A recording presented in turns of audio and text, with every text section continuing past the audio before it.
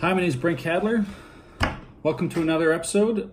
I call this one Before the First Race, and today we're going to go over all the work required to get a go-kart out of storage and ready to go before you go racing for the season. This is also really excellent if you have a brand new kart, you're going to go over a kart for the first time. There's a lot of work required to make it all come together. Make sure you leave yourself a good 4 to 6 hours to go through everything. It takes a little longer when you're filming and doing videos like this, but if you just have a pop and you're working by yourself in the garage, probably a half a day to do all this work. So let's get into it. It's going to be a bit of a longer video, and hopefully you enjoy the information. Leave any comments you have below, and let's get started.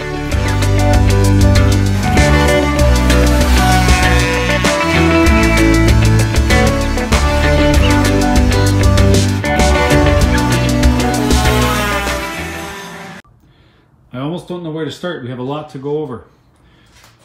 Here we got a brand new bumper. We got the motor that's all rebuilt. Brand new chain guard. Bumper mounts.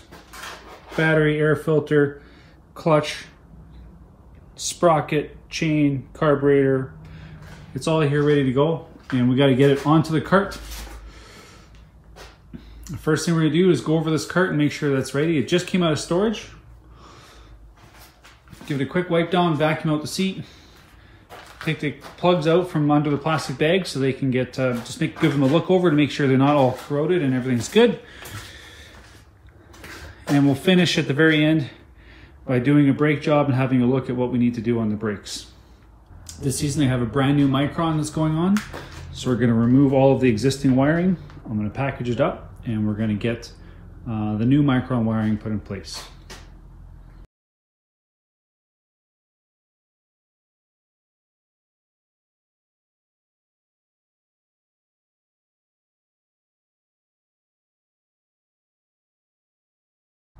Okay, so now's a good time to go over your wiring harnesses and your throttle cable just to make sure they're in good shape. If you do need to replace them or do any maintenance on them, now's the time. Before you get into racing and before everything gets on the kart and it's all busy and tucked in the back, it's all open and exposed right now. So here I'll let you see. So you can see here the throttle cable, it's all nice and exposed. It's all good. There's a little bit of rust happening here, but I can just put some WD-40 on it, it's in good shape. And all the way to the back, it's all clean and everything's good to go. And the same thing with your wiring harness. If you're ever going to see anything that's wrong with it, or if you want to clean it up or work on any aspect of it, now is the right time. It's all very accessible and exposed, so do what you need to do with your wiring harnesses now. So the next step, we're going to wire up the kart with all the Micron wires and reaffix all the wiring harnesses where it needs to be so that it's good for the motor to go on and we can start actually assembling things. Okay, here is the new Micron, and we're just going to open it up and have a look at what's inside. There's a couple different versions of Micron. I didn't know about that when I bought this one. I just said give me a Micron 5. There's a 1T and a 2T, and it looks like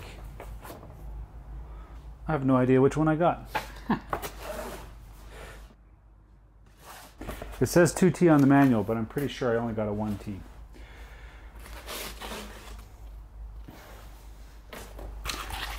Okay, so that's the Micron there. And it comes with the cable for the engine speed sensor, which we'll put on the kart.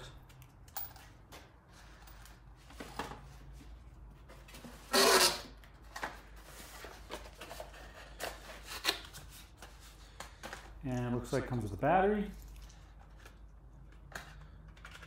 charger, and there looks to be a extension cable.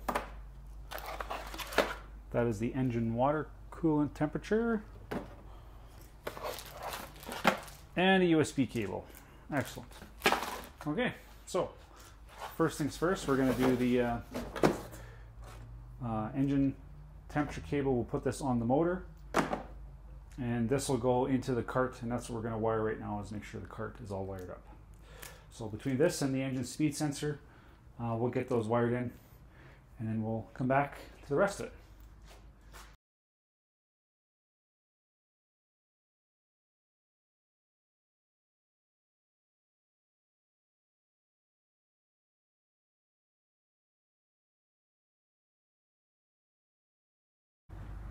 Okay, so we got the wiring. So we've mounted, the Micron is now on the steering wheel.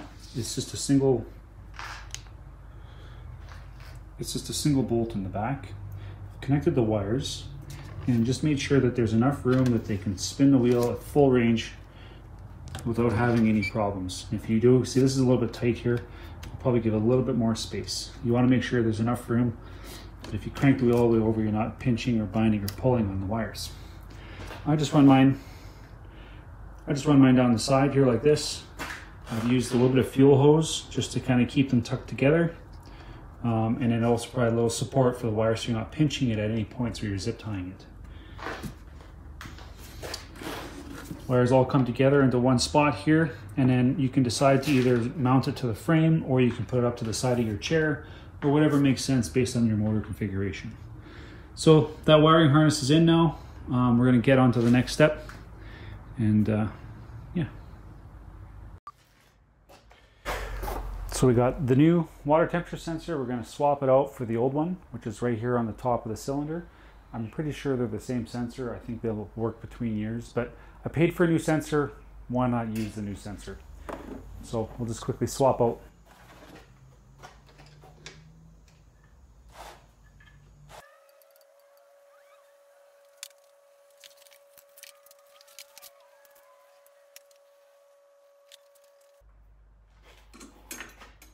There we go.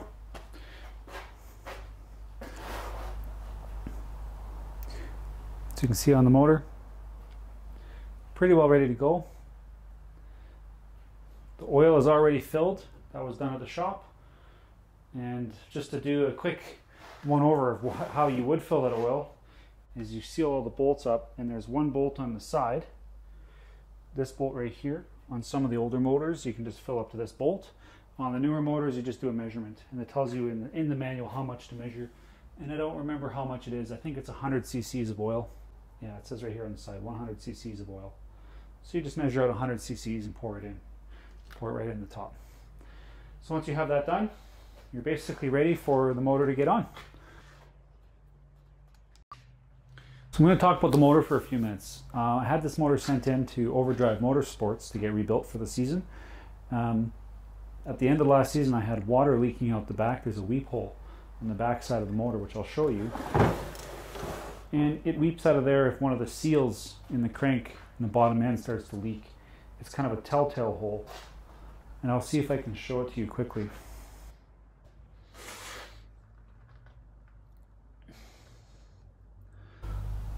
So down right there is a hole, and that hole right there is a telltale hole that'll start weeping coolant if there's a problem in the bottom end of this. There's a couple of seals back here, and if one of them fails, it'll start weeping. And that'll be time for basically when you need to get the bottom end of your motor replaced or worked on. So while I had that motor there for the bottom end work, I also had them do the top end and basically a bunch of work. So we had the bottom end done, new bearing on the crank, new cylinder, new piston, new rings, there's gears and stuff that get replaced in here. There's a bunch of stuff that happens. The total cost of this rebuild was about 1,800 Canadian dollars, which is a little bit more than normal because I had a new cylinder put in. Typically it's a few $100s less than that. You can expect $1,500 Canadian every 2 or 3 years or so. Depends on how competitive you want to be. This year I'm going to try and go for some podiums, so I wanted a complete rebuild. So this thing is as good as can be. Before we get going, we're going to just get this thing filled up with coolant. I just have a pre-marked up bottle where I've marked up some measurements, and because we're in Canada and it does get below zero, it freezes here, we're going to do a 50-50 water glycol mix. Most of the kart tracks in Canada allow for glycol water mixtures in the motors because of our weather. In the United States, you have to be careful. Your kart tracks, check with your local track. Some of them will only allow water, and some will allow mixes. It depends on your local kart track. So check with them before you get going on filling this thing with coolant.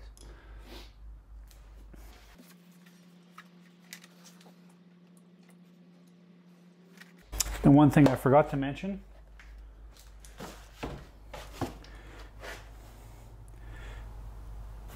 hopefully that shows up. I think it's showing up backwards. It should say deionized water.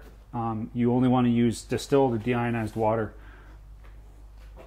You do not want to use tap water.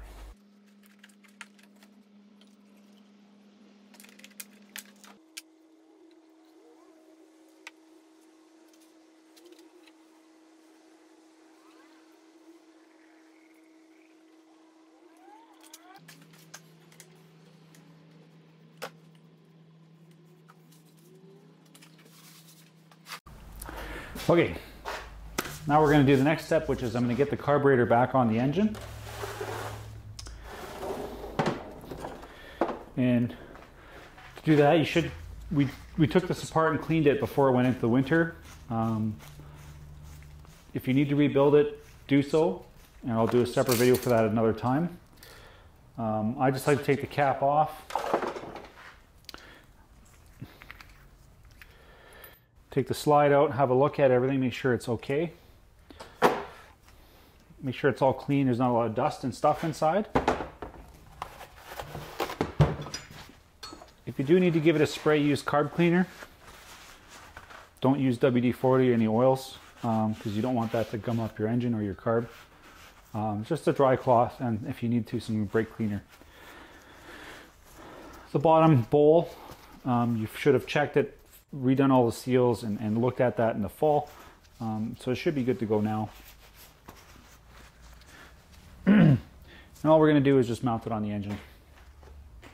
Pull out your little cap and stick it on.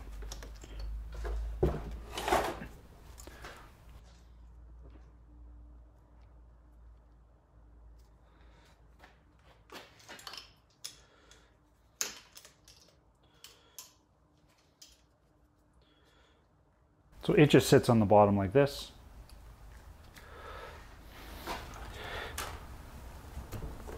And it just goes in there, and there's one little clamp that you can tighten up, and it's just a little Phillips screwdriver, so to speak.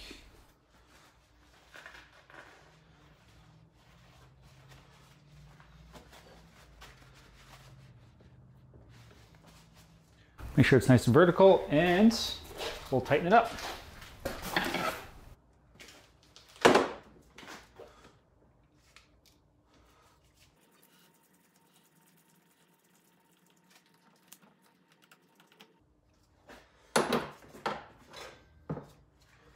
Okay, now the fuel hose to connect here.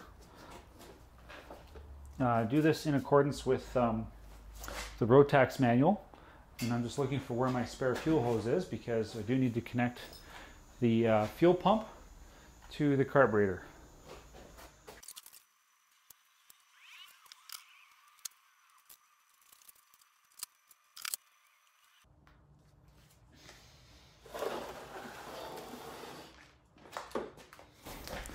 Okay, now the fuel hose is on, you're going to want to secure it with something. I use zip ties. You may need to use lock wire.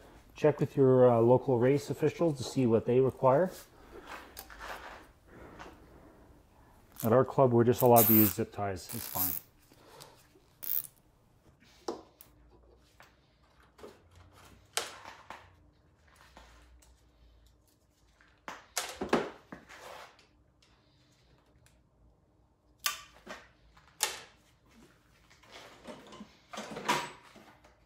And on this one, because I couldn't quite get it over enough, I will use lock wire on this one.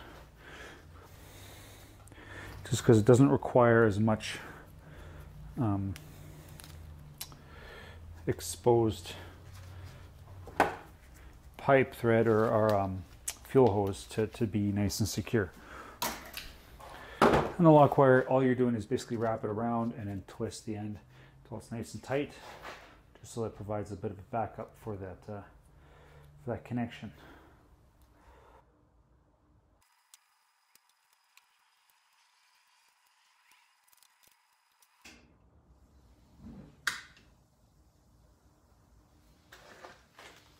Perfect. And then what I'll do is just, once it's twisted up, I'll cut it off and then fold it over just so it's nice and kind of closed. And you'll be able to see that nicely right there.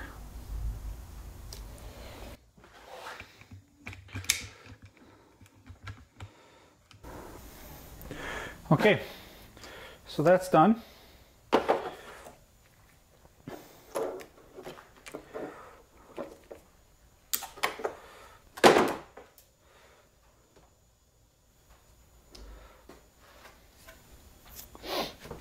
We're going to put the motor onto the cart.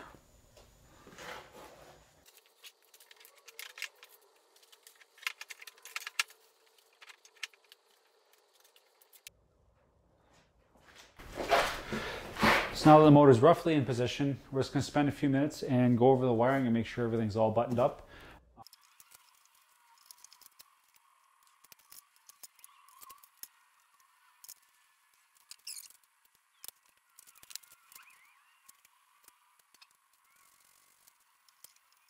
Okay, so you can see that there's the wires are all connected up.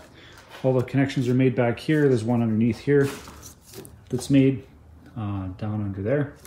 And now, so it's just a good time to go over this harness. We've made this ground connection here. And if you have the newer style Rotax, some of these will be different because this computer module has been moved up over by the battery. So the harness might be a little different based on which engine you have. And really what we're trying to do now is make sure that all of these wires are not going to contact the rotating elements and they stay out of the way. So we want to make sure that everything's kind of all tightened up a little bit. And we'll put some zip ties in here just to keep the harness secure and in a nice spot so it doesn't actually contact anything or move around too much. Okay, so we'll zip tie up the harness a little bit. And then I'm going to start putting this micron stuff on. So we're going to put the harness on for the water temperature sensor and for the engine speed sensor. And then we'll start working on fuel hoses and stuff.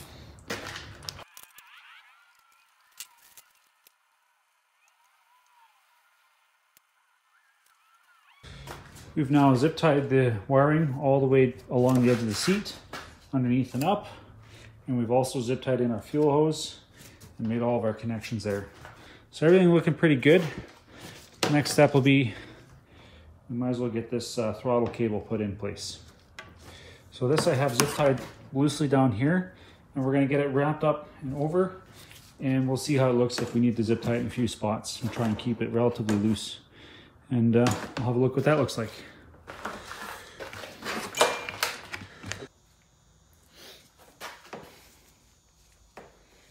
So throttle cable through the cap.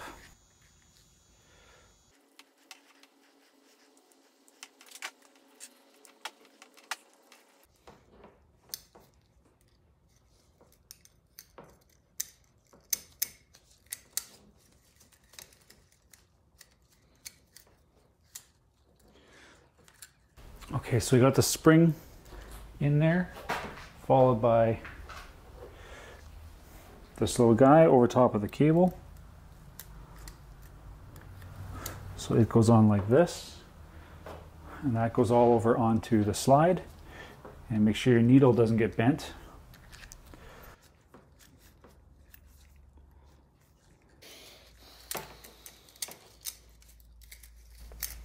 And this goes into the carburetor. Now, it'll only go one way, so if you get it wrong, it'll be the other way.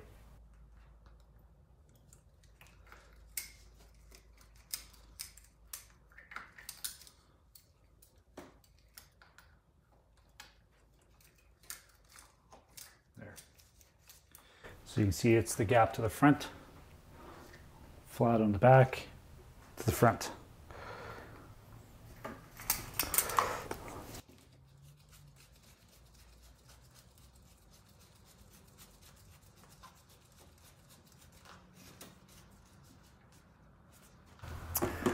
Voila.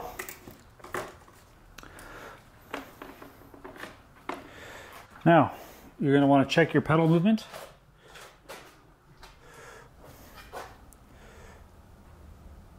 So you're going to want to pull the pedal and make sure that the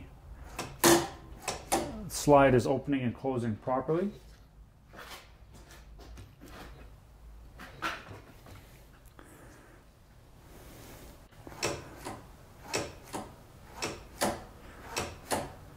So you can see it happening in there. It's opening and closing nicely. It opens all the way and it closes all the way. And that's what you're looking for. Okay, this throttle cable, it's somewhat secure here. I think I'll put one little zip tie here, and that's likely it. It doesn't need very much. It's pretty rigid. So I'll just attach it here with one little zip tie, and that's it.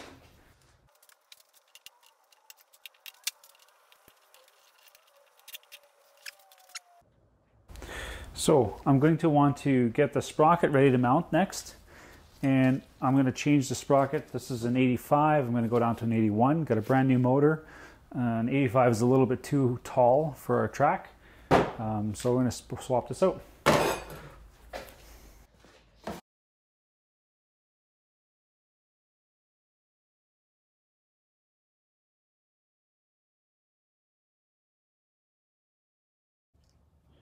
Okay, now we're going to mount the sprocket onto the rear axle. Before we do that, we're just going to spend some time with the rear axle, make sure it's nice. It spins free. We did check on this in the winter, so it should be okay. You can see how easily it spins. You kind of want that for yours. Next is the key. I'm going to insert the key onto the axle.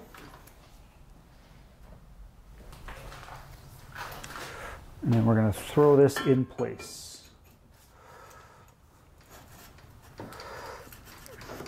It should go on fairly easy, and if you need some help, you can put a little oil onto it.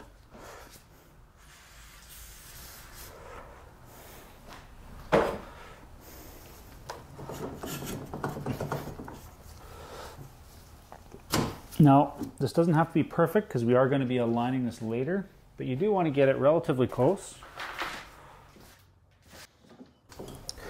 And then just temporarily line it up and screw the bolts in, because we'll be adjusting this again later once we actually get a chain on here.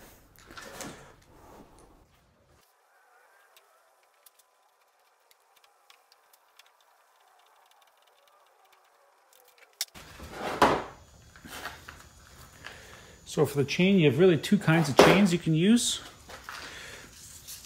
You either have a gold chain, or you can have the blue chain, which has the O-rings on it. There's a little bit of controversy over which one's a better chain. They both kind of have pros and cons. The gold chain definitely has lower rolling resistance, but the O-ring chain is apparently better under load and for certain types of applications. I think it's a bit of a controversy in the karting club as to which one's a better chain. I typically like to use the O-ring chain. It's a little heavier duty, but I'm curious to know what your thoughts are. What do you think is a better chain?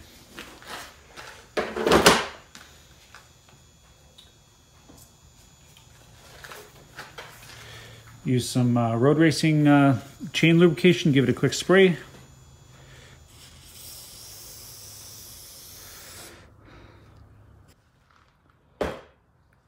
And we'll put the chain on.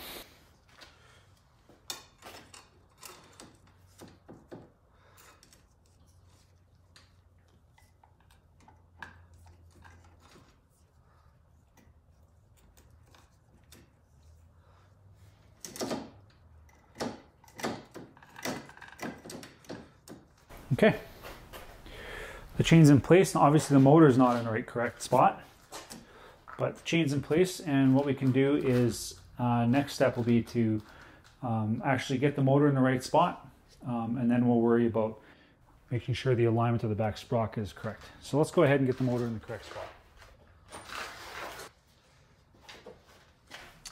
So these go on the bottom side of the motor and they plug into the bottom. I'm just going to put those on the chassis now.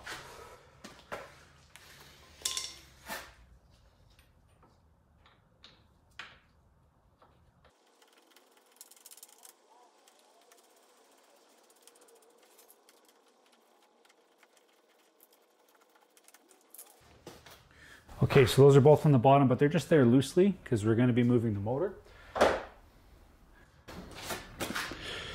Next, we're going to be getting in here, and we're going to be using that little stopper, and we're going to use that stopper to push the motor forward until we get the right tension on the chain, and then we're going to bolt under the bottom and tighten it down. And it should be at the correct tightness once it's bolted down. You don't want to make sure that it's tight and then bolt, because it does change the tension once you bolt it.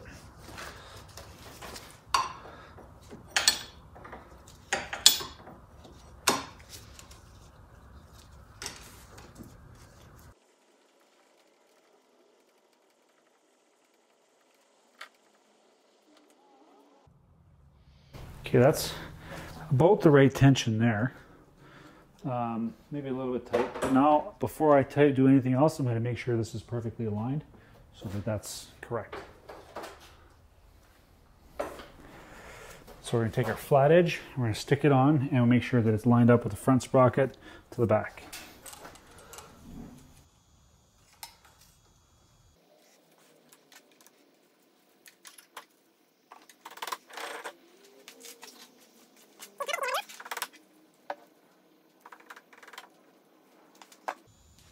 And once you have it nice and lined up, then just give it a tighten and torque it all down.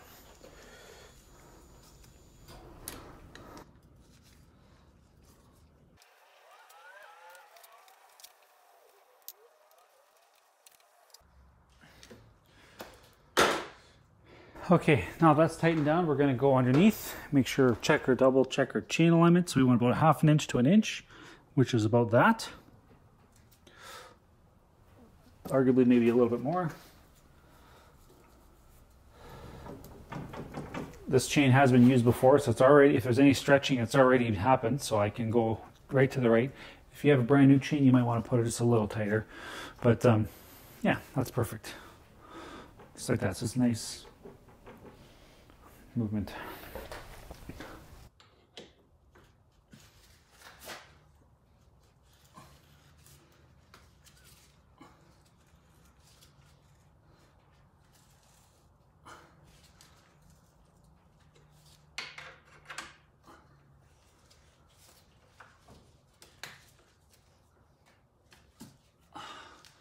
Okay, so that's fairly tight. Now I'm just going to double check the tightness.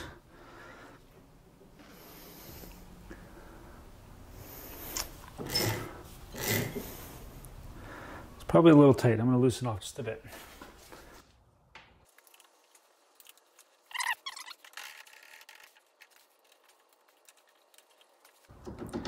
Okay, that's perfect. Just like that. Just a little loose. It's perfect.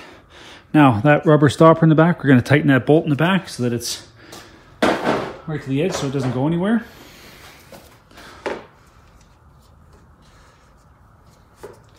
So we'll tighten the rubber forward and we'll tighten the nut behind it to the back. So that way this gets as a stop.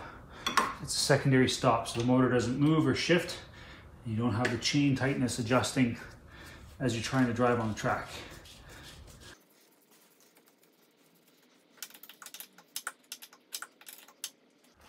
There we go. Okay, so now on to the next step.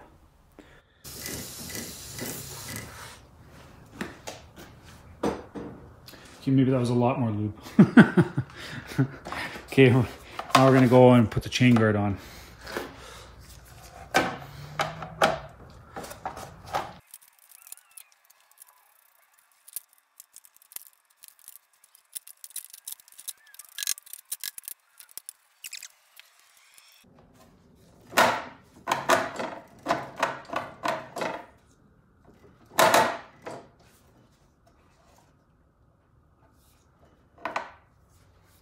So the chain guard's kind of pinched in on the sides, so I'm going to have to take it off and then get the hair dryer and kind of stretched out a little bit. But it'll work. Okay, so I'll leave that for another day.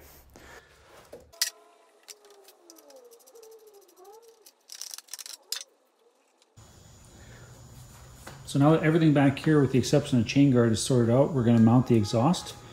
The exhaust is held on by a couple of bolts on either side. Your exhaust may be a little bit different. They're all a little bit different, get how they mounted based on your chassis. I'm going to loosen up the bolts so I can move this whole thing forward about 1/2 inch or so. And that way this connection here can be nice and tight. As the motor moves forward and backwards, your exhaust will have to move with it. And make sure your exhaust is relatively free so you'll have rubber isolators on the bottom. And I'll see if I can show you what some of those isolators look like. You can see the rubber isolator back there. And you really do want your exhaust to move. So you don't want your exhaust mounted in a rigid fashion. You want it to be kind of a balance between rigid and motion. You do want your exhaust to flex and move. That's why you see the spring hangers here and you see a pivot joint up here, is that you do want it to be able to flex and adjust. Your Kart chassis moves, the thermal expansion happens, so you don't want everything to be tight. Okay, so we're just going to loosen these two bolts, and then I'm going to suck this forward, and we're going to attach two springs to the engine so that this gets nice and tight in here.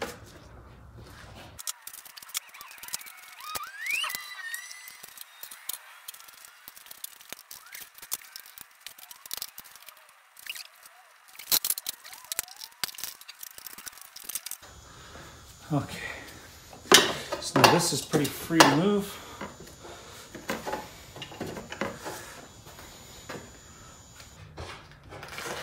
Okay, here we go. Now comes the fun part. So we have these two springs. We're going to go right from here to there.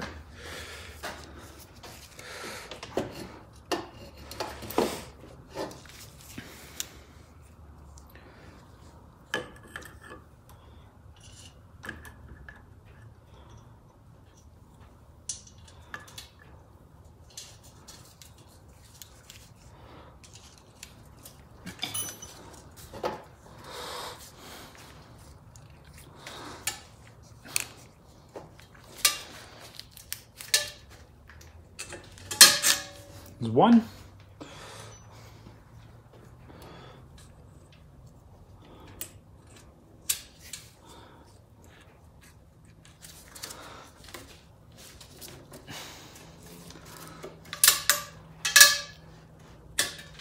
And there's two. Now, that looked pretty easy for me, but I can tell you that it might be tough, and in which case you get some help with a stronger guy, or if you're really struggling with it, you might look into maybe, do you have the right springs and the right exhaust? Maybe you're missing the gasket, or you've got a thicker gasket than you're supposed to, but they can be tough, so practice. Now, we're just going to tighten up the exhaust back to where it is now, and then that'll be done.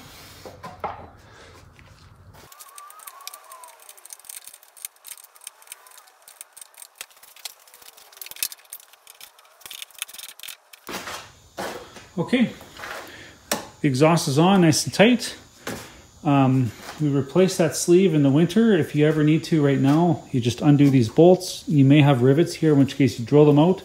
This pulls out, and then in there is a fiberglass sleeve, which you can replace, and I think they sell them for $15, $20 to get a new sleeve. And you should do that maybe once a year. I did mine in the fall, so it should be fine. So I was able to get the guard back on. Just require a little bending just to make it fit properly. Now I'm going to put a catch can in place, and the catch can comes off the oil breather on the side of the Rotax, and it fixes to the back of the cart somewhere.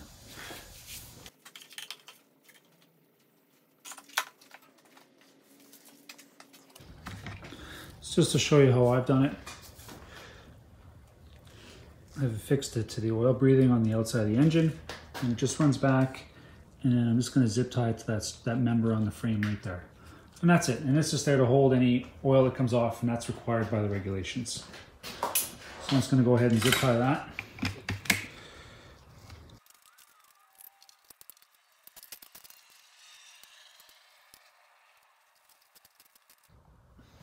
Okay, just zip tied the wiring harness and the oil catch can. Now I'm just going to go around and trim off all the zip ties. Make sure they're tight where I need to, and then trim off.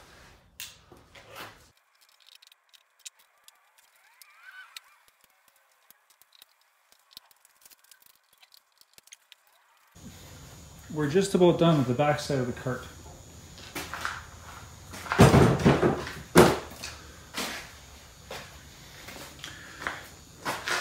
The only thing I'm going to do now is I'm going to fix the rear tire. And I'm just going to put it in roughly in place. Before you get on the track, you are going to make sure you are equidistant and at the correct dimensions of the width.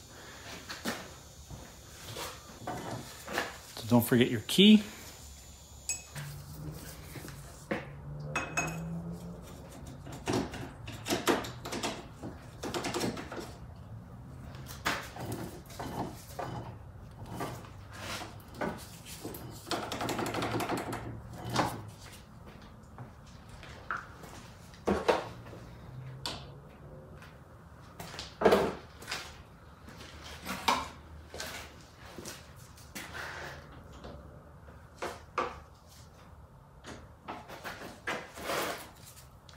Remember, like we said before,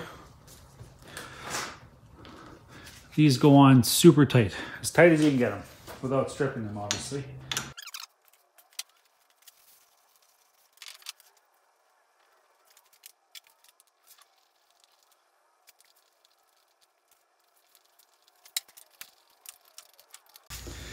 So we're pretty much done in the back of the cart here. The only thing left to do really is the brakes, and we're going to get to that later. So now I'm going to take some time to go over some other things that just need to be reviewed before you get going on the track.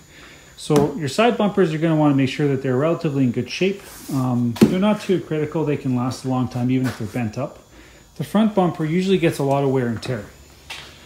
So the front bumper on the bottom side, you can see here, I have some racing damage here. This was thanks to one of the guys at the track. But you will want to pay attention underneath here. It gets quite a bit of scuffing and damage because you're loading and unloading the cart. And you can see I've already got a crack starting there. But this bumper is okay for now. But you're going to want to check it, and if you need to, replace it at the start of the season. Make sure it'll hold up for the rest of your season. The next thing you're going to want to do is make sure your front bumper is secured properly. So this one has these clips that kind of snap on. And they're really good. They come on and off pretty easily, but they do need to be zip tied in place. So I'm going to take some time and zip tie them in. They're famous for coming off and going skittering down the track. And you want to make sure that doesn't happen because it can be pretty problematic if you lose your front bumper. And these clips are actually pretty expensive. They're, you know, 20, 30 bucks each to replace. So I'm just going to take a few minutes to kind of zip tie those in place so that even if the clip comes off, it's not going to go flying down the track and we're going to lose it.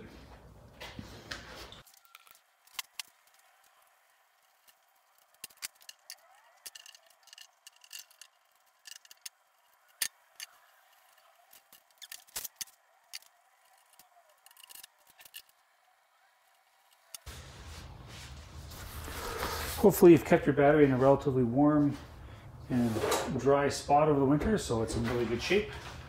It doesn't require any deep cycling or any maintenance.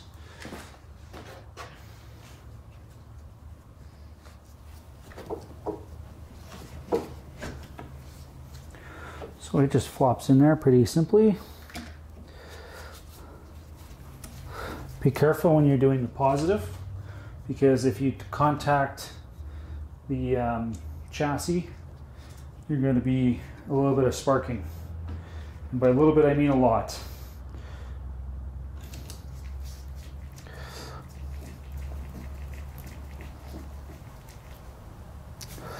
Okay, so I did the positive first. You don't have to, but I like to.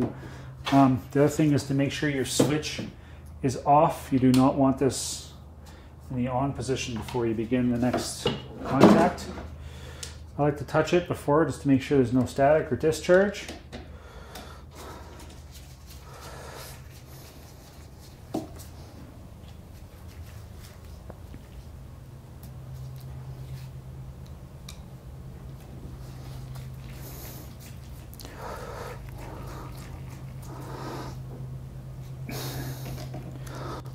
Make sure they're both nice and tight.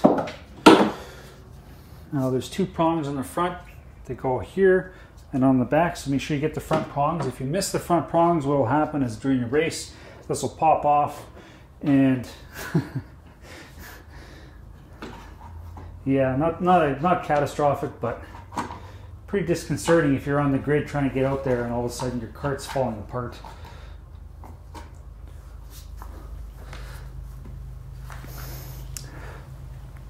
It's kind of distracting. The case is off loose in your hand when you're trying to get gridded up and go, and there's obviously not enough time. You don't have the right tools to fix it, so you're just hoping it hangs together.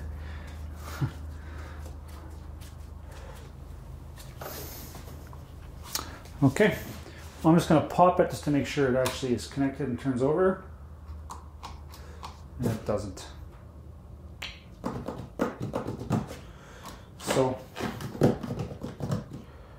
So why not? Is it because I have a short in the harness? Is it because the battery's dead as a doornail?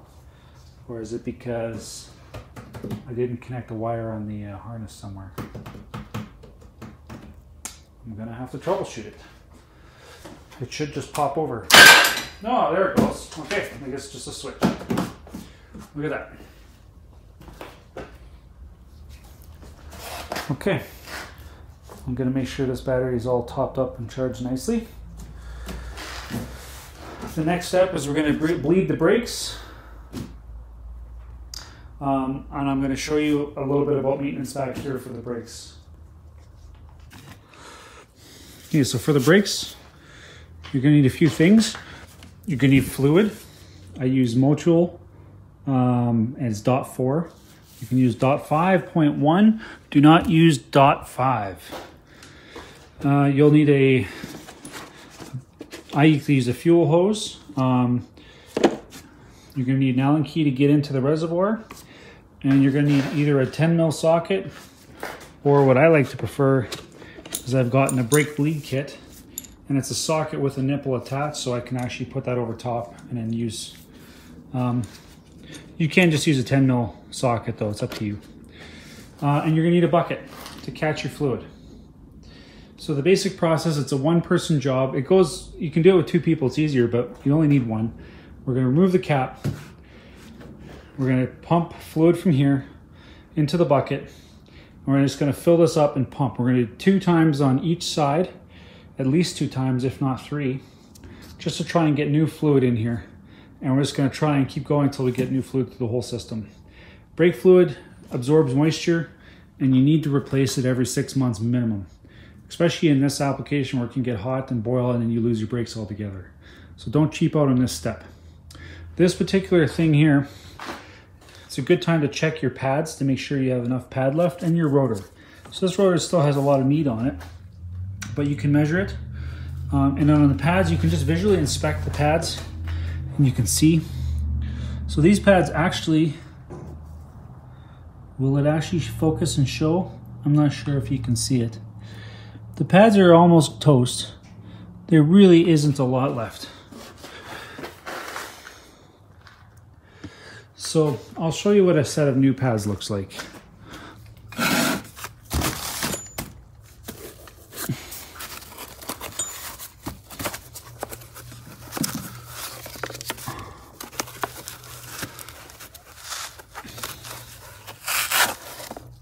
So that's a new pad right there. So you can see how much material is available.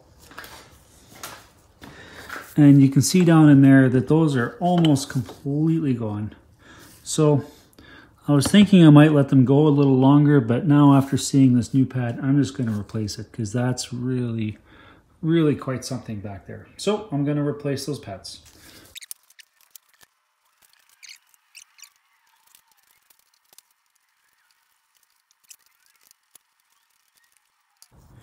New versus old. You can see quite a bit of difference in thickness.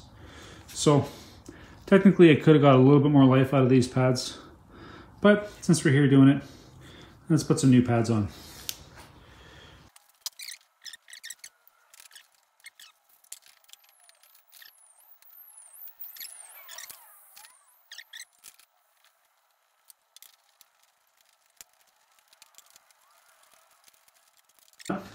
Now comes the fun part. All we have to do is the flushing. Hose. This hose has a one-way valve on it. You don't need the one-way valve, but if you have it, great. So we're going to do one side at a time. I'm going to start with the far side.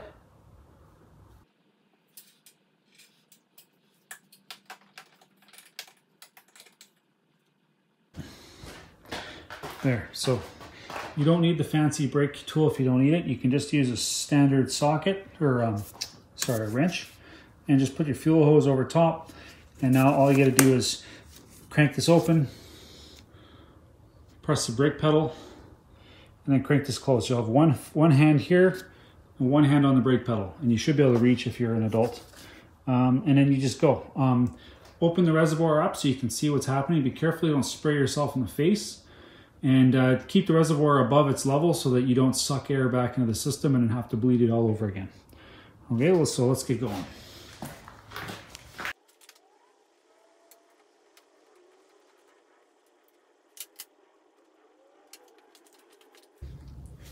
Okay, just to show you what's going on in here.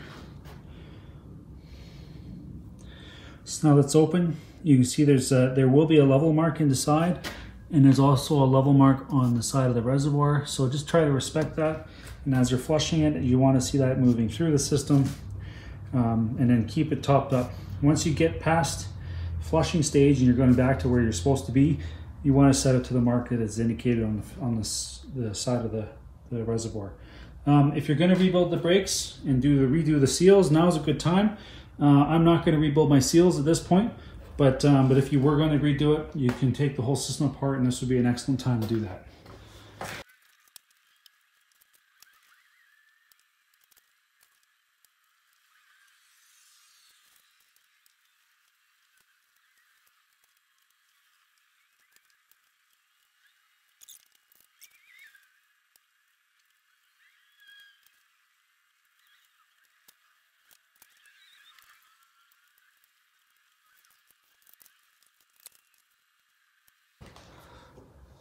So we fill it up to the max line. I'm just going to put this back in place. We're going to put the cap back on.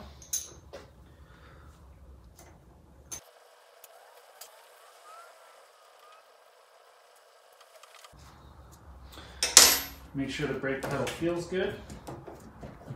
Seems to work okay. And now we just got to clean up. The best thing to clean up with brake fluid like this is, well, brake cleaner. I just give it a little spray.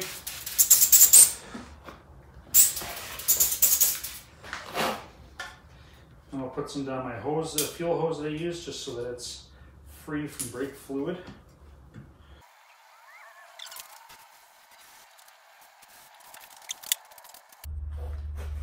Okay, last we're going to do is put on the air box, and once the air filter and the air box is in place, then I think we're pretty well done with the cart. Okay, the air filter goes in. There's one side's got a fine filter, the other side's got a coarse filter, and then there's a couple little plastic holders. These plastic holders just to kind of help make sure the filter doesn't get deflected, and it just tucks up on the inside.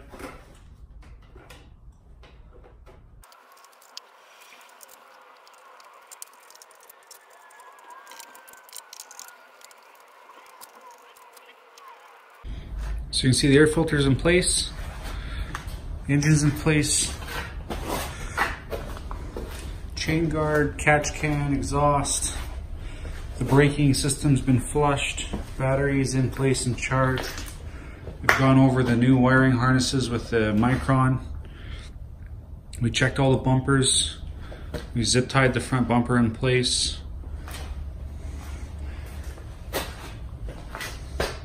The only thing left to do is to check the tire pressures and make sure the suspension is where it needs to be, and we'll do that in another video. So thanks for watching. Hopefully you learned a little bit about what it takes to put the go-kart onto the road, and I look forward to seeing you guys on the track.